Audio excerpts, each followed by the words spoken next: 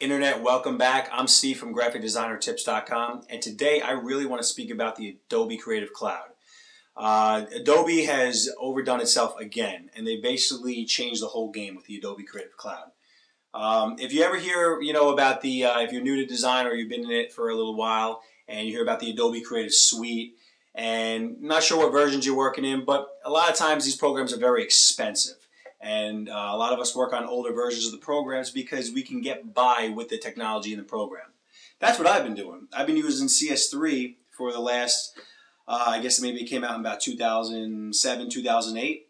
I remember when I graduated college in 2006, I purchased Adobe CS2, which for those of you who don't know, Creative Suite is what the CS stands for. And with a student ID for 75% off, it still cost me about $700. I eventually upgraded to CS3, which didn't cost me too much because I had a previous version. But ever since then, CS4, CS5, it's ridiculous when you hear about the prices, and it gets kind of bummed out when you think you're getting left behind on these programs that could really enhance your graphic design career, web design career, or whatnot. So when it comes to the Adobe Creative Cloud, CS6 is the most recent that came out. And the Adobe Creative Cloud hosts CS6. I'll talk about that in a second, what that means. But if you think about what cloud software is, think about the last 2 years. We got the iCloud. We got other cloud services on the internet where you can host files and such. Basically, Adobe has done the same thing. There are two areas to the Adobe Creative Cloud. There is the cloud, and then there are the software packages that come along with the cloud. So we're going to speak about the cloud first. Basically, if you have an iMac and a laptop or a tablet, you can save files through Adobe's website in your new cloud area. And you can go to the beach, bring your laptop, and pull them up right through your Adobe account. The same file. In fact, Adobe has created new tablet programs to work on your tablets, if that's the sort of thing that you like to do. So, like I said, you're working on something at your house, and you're about to go to the beach. And if you're like me, I take all my work to the beach. It's a peaceful place for me to work. I get yelled at because I'm working at the beach, but hey, gotta make a living, right?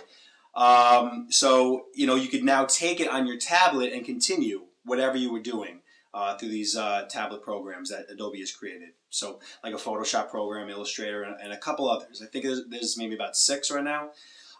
Aside from the cloud, now it's going to give you, I believe, about 200 gigs or something crazy amount of space on there, which is going to take a very long time to fill up. But it's the idea of the cloud where you can take it anywhere you are. The second part of the Adobe Creative Cloud is the actual programs. All right, now the programs, like I said, Adobe maybe has about, a dozen to 20 something programs. And usually if you buy the full versions of the programs, it's hundreds of dollars to maybe thousands of dollars. You're talking about over $10,000 worth of programs. And like I said before, it's throughout the years, it's like a bummer when you hear about these programs coming out because you feel like you're getting left behind. Well, that's not going to happen anymore because with the Adobe Creative Cloud, you basically pay a small membership fee every single month, and you have access to the full versions of every single Adobe program. Now, let me explain that real quick.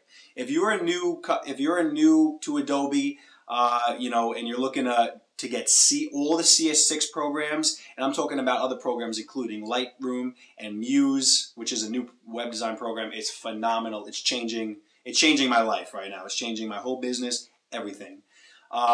You're going to pay $50 per month for that subscription. And basically what's going to happen is when you want something, it's like a shopping cart. You're just going to go online and say, oh, I want Lightroom today. Boom, install it. It's going to go right to your desktop applications. It's amazing. It's unbelievable. I'm going to show you guys in a little bit. I'm going to take a walk through that. If you are a current member, if you have CS3, CS4, or CS5, Adobe's only going to charge you $30 per month for this. So basically right now, since I have Adobe CS3, I'm only paying $30 per month to have every single Adobe program.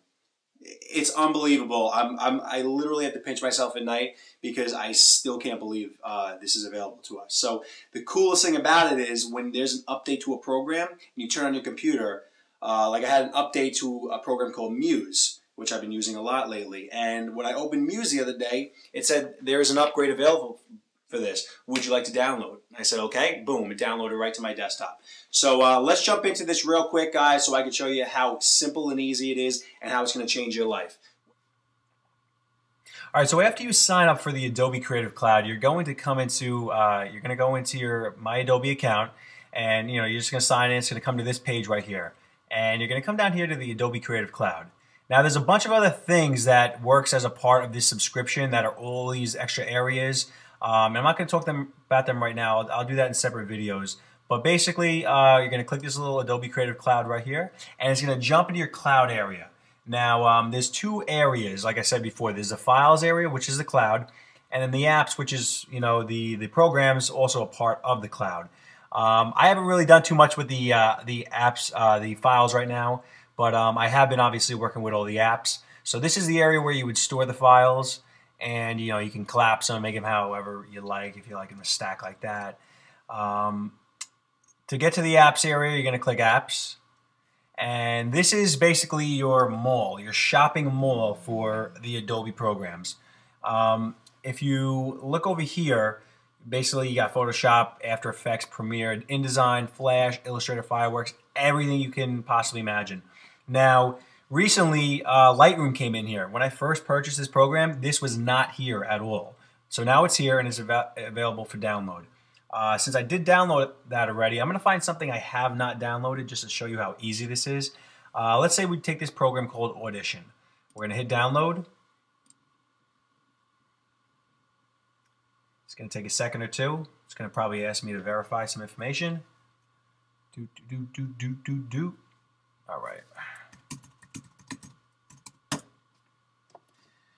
And just as easy as that, it's downloading right now. So once this is finished, it's going to come right down to my dock. It's going to take a little bit, could take maybe 10-15 minutes.